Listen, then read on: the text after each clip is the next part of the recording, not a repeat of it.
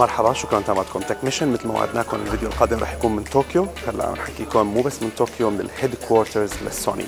اليوم رح نشهد حفل اطلاق السماعات الجديدة WF-1000Xm3 اللي هي الاخت الصغيره واللي بتتمتع بنفس الامكانيات لل WH-1000Xm3 اللي بتشوفوا فيديو عنها على القناه تبعنا.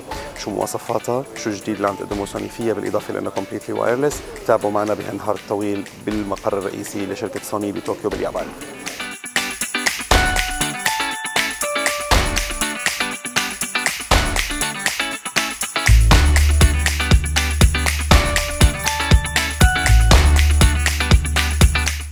فإذا WF-1000Xm3، بعرف الاسم كتير صعب، كنا حكينا عن هذا الموضوع وقت اللي صورنا الريفيو عن WH-1000Xm3. هي اختها الصغيرة بالحجم بس هي اختها الأكبر بالتكنولوجيا. أهم التحسينات اللي دخلت عليها هي ال QN1E بروسيسور، هو الجيل الجديد من ال QN1 بروسيسور اللي حقق النتائج الإيجابية كتير بالنسبة لل WH. WH اليوم هي الأكثر مبيعاً بآسيا ومنطقة المحيط الهادي، هي كمان من الأكثر مبيعاً بالعالم والأكثر نجاحاً بإلغاء الضجيج بالنسبة للفئة السعرية.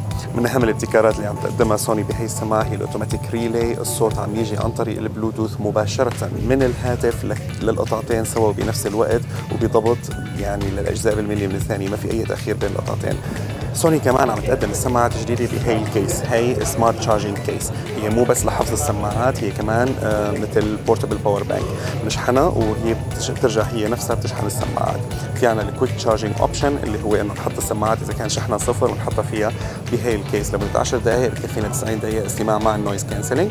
بس كمان هي بتشحن 3 مرات بخلال النهار. عمر بطاريه لهي السماعات هو 6 ساعات استماع متواصل مع النويز كانسلينج. لما بتخلص بنرجعها على السمارت تشارجينج كيس، هي رح تشحن لنا اياها مرتين بنفس النهار، بمعنى رح يصير في عندنا 24 ساعه من الاستماع المتواصل مع النويز كانسلينج او 36 ساعه اذا ما كنا مشغلين النويز كانسلينج. بالإضافة لهذا الشيء سوني عم تقدم بهدول السماعات الصغار نفس التاتش جيستشرز اللي اشتهرت فيها بسماعاتها WH-1000Xm3. أنا بإمكاني بلمسة واحدة شغل النويز كانسلينج، بلمسة ثانية طفيها، لمستين لحتى انتقل للنكست تراك، 3 لمسات لبداية التراك الحالي أو التراك السابق.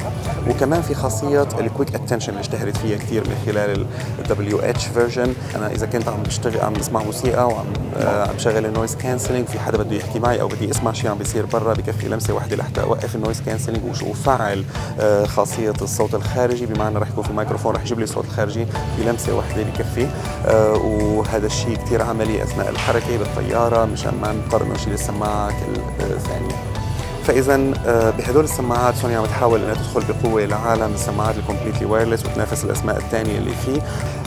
هي عم تبني على النجاح الكبير اللي حققته نسخه WH من هدول السماعات اللي صارت من الاكثر مبيعا بمنطقه اسيا الشرق الاوسط، وكمان هي من الاكثر مبيعا بالعالم. سوني لهيك عم تتجاوز تتجاوز النسخه الثانيه من هدول السماعات الكومبليتلي وايرلس السابقه هي ال WF-1000X اللي هي بمعنى انه هي المارك 1، بس احنا ما عندنا مارك 2. سوني انتقلت مباشره للمارك 3 لحتى الاسم يكون مشابه لاسم ال WH فيرجن لحتى تبني على نفس النجاح، لانه هي عم تقدم مواصفات شبيهه، مواصفات يعني مبنيه على النجاح اللي حققته هذيك السماعات، بس بديزاين مختلف تماما وبفئه مختلفه تماما، وايضا بتكنولوجيا متطوره.